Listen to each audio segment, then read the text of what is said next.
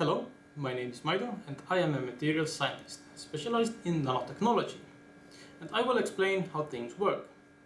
Today I will talk about anodizing. Anodizing is an electrochemical process where a thick oxide layer is grown on a metal surface. And for this process we will need basically a power source, so this over here, then the electrolyte bath over here. It is prepared from stainless steel, so it will not corrode. And this electrolyte bath is filled with acid. And of course the final most important piece is this aluminum, which we are going to anodize. So I will now put this metal into the solution.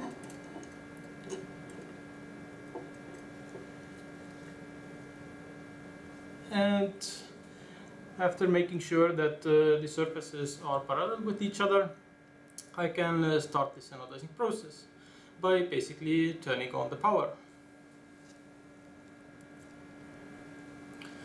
And now I will simply need to wait like 30 minutes or so.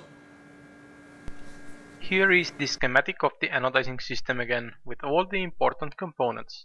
It is very important that the aluminum part serves as an anode in this two-electrode system, meaning it needs to be connected to the positive wire, marked with red color.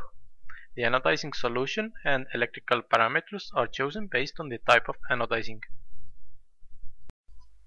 During the anodizing process, the metal is slowly oxidized. The great thing about anodizing is that during the process the material's dimensions do not significantly change, since the porous oxide layer is generated at the cost of the metal.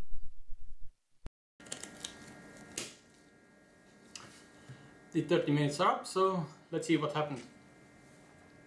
I will turn off the power supply unit and take out the sample.